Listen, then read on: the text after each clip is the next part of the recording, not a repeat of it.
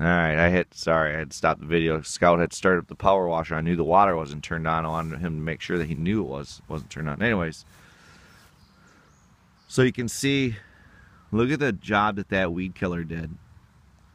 How brown that is. If you look back at our old video, I might see if I can connect the video somehow. I don't really know how to do that stuff yet, but anyways, you can see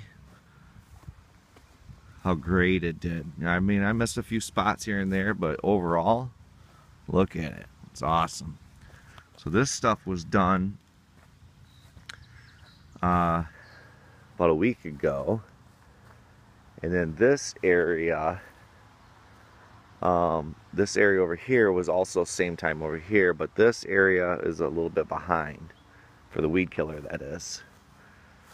So same thing with the back patch, but I'm gonna walk back there real quick. I say real quick, I'm moving pretty slow.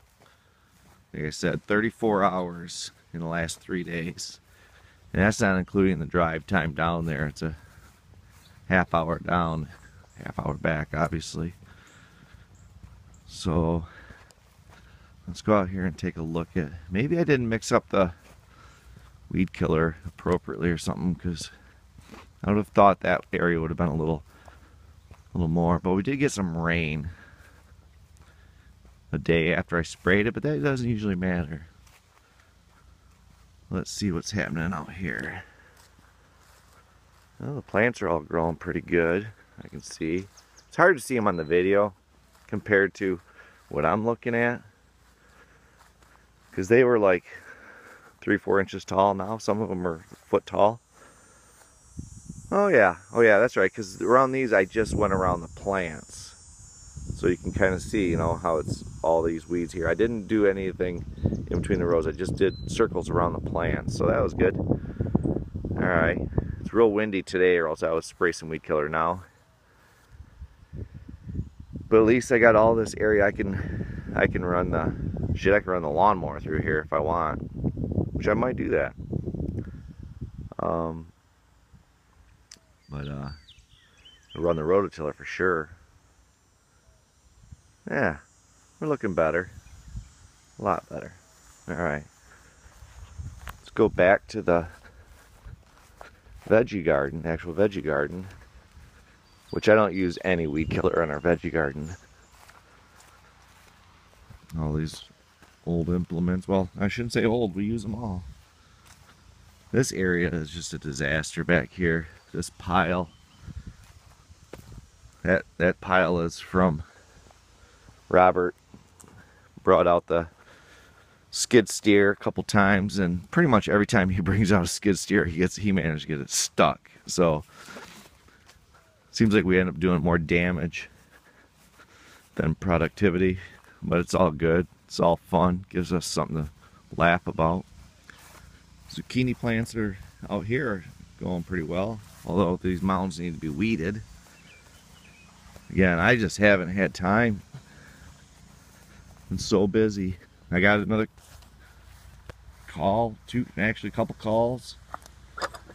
We had an ad go out, business ad. And the phone's been ringing still. So zucchini plants finally taking off really well. Cucumbers.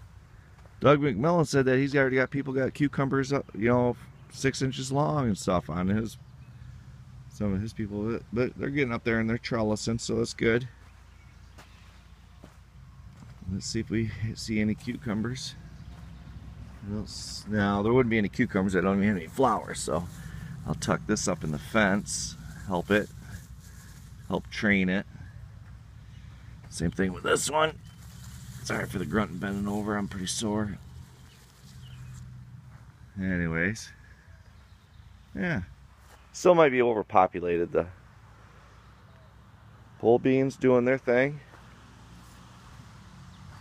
This box looks terrible, unproductive. Oh man, I gotta go out here and do some weeding again. This tomato plant got lots of tomatoes. It's already got 3 tomatoes on it. Look at it, it's falling over. Better adjust it. There we go. Cabbage plant. Looks like something's eating the leaves. There's probably some 7 on it or something. This is looking good. Not bad. Not bad. I can see I gotta do some weeding though. Some of these plants look wilted. I think this one looks a little wilty. I know Doug said he's got some kind of tomato virus. Looks like this one might have. I see a couple orange leaves on there. Anyways. Hopefully the next day or two I can get out here and give it some love and get rid of these weeds and stuff, you know. It'll take me an hour messing around. Have a couple cold refreshments and actually enjoy the fruits of my labor. So anyways, things are looking good. Glad that weed killer, glad I got on it. And I'll run that rototiller here pretty quick. Anyways, sorry. I'm sick.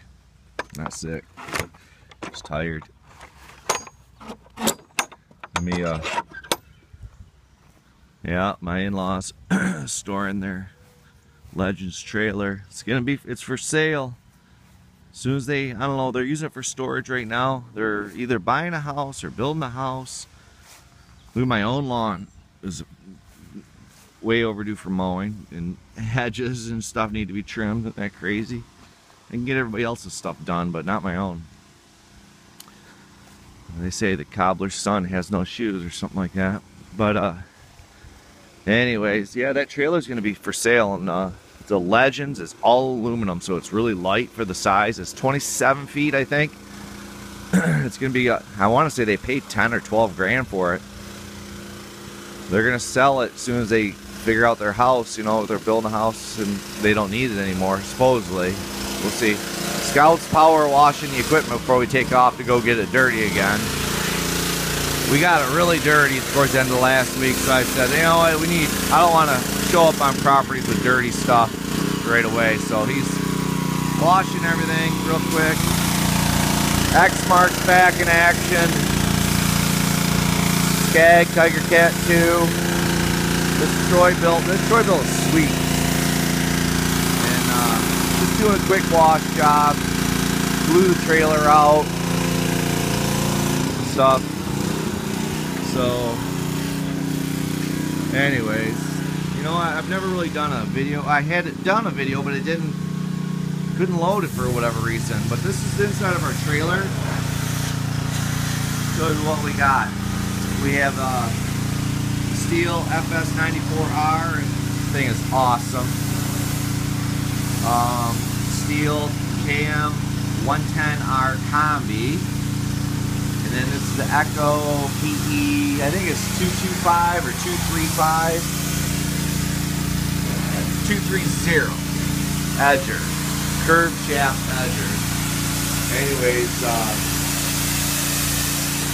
so I got a bed, that's the bed redefiner, chainsaw, hedge, articulating hedge clippers on the Combi right now. Got my rake here. At least one rake.